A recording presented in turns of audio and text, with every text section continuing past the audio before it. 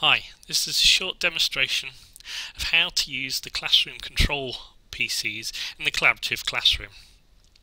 When you come into the classroom and log on to the staff PC amongst all the student PCs, it will take you straight in to the NetOp Vision Pro control panel, which looks like the screen you can see on the screen now. You'll see that there are 20 other PCs, as you won't see the presenter PC, and we can now take control of these or present to them. So, a number of things we might want to do. If you want to demonstrate some work, as you would in a standard classroom, a presentation, you want to present it to all the students in the room. The simplest way to take control of the PCs is to left click and select all the PCs in the room. You'll now note they've all got a blue square around them. We can now click Demo, and this will take control of all the PCs in the room. Click Demonstration. There is a short time lapse of 2 or 3 seconds at most, and all the students will be able to see on screen exactly what I can see on screen. Initially, it is the presenter control station, but as I minimize this, I can now bring up a PowerPoint slide, and I can present my PowerPoint slide as I would in a standard teaching room. And as I step through my slides, the students step through the slides. Again, I can go forward and back as I would in PowerPoint normally, and they can see my slides in real time. As I exit out of this, again, I may want to show a short animation.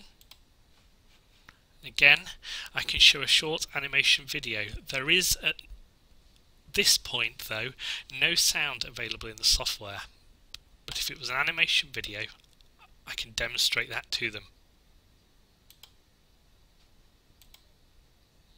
So again, as I go full screen, the students can see this video of a chemical reaction, exactly the same as I'm seeing on my screen.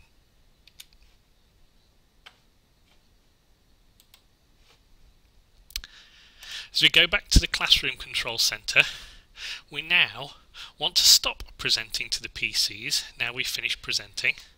So I left click underneath the demo button and go to Stop Demo.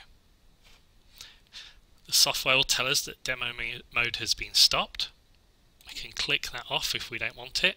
We still have the ability to go back into that again by selecting demo. But what we might want to do now is select one student PC and demonstrate to the class a piece of work that a single student or a group of students have done on one PC.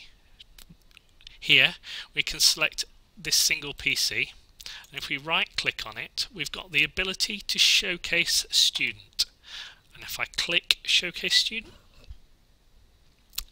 the software will load and it will bring the student screen to the room.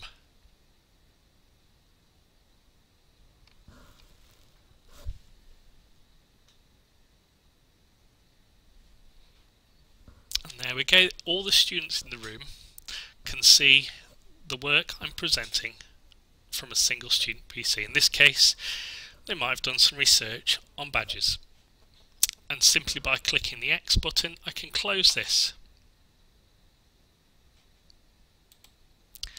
What we might also want to do is to make it easier for us in the teaching room, is to actually, rather than having to look at the PCs with numbers under them, we might want to ask the students to name their station.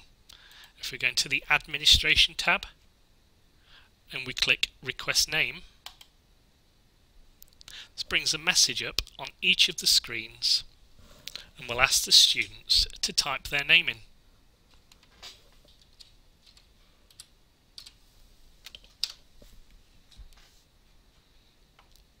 And now, as this name is input by the students, we can see under the student who presented their badger, instead of a computer name, it now says badger. That's student's name. And the other PC, it now says that that student is called Dave. So again, simply allowing us to see who's in the class and actually if we want to showcase their work, it makes it easier for us. Another thing we might want to do with the PCs in the room is as we're on a lecture, and there might be one or two students who are struggling with a concept who might want to see the PowerPoint slides or a video animation once again.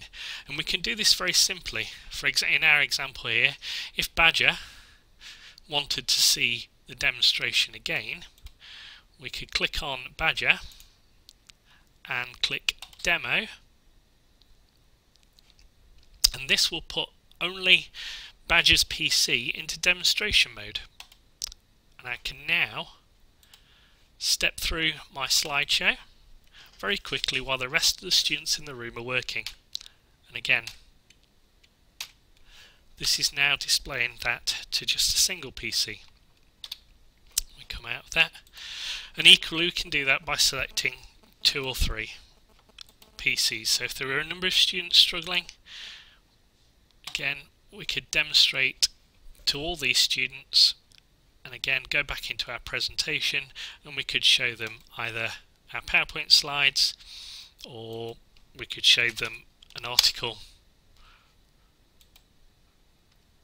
from the internet that added some context. And that is as simple as it is to take control of the teaching space in the new collaborative spaces, both as the academic presenting your content, as students consuming this content, as an academic who may want to bring individual content to the group, or as an academic who may want to share or review content that's been previously shown with students who may want to go over this content again. Thank you very much, and goodbye.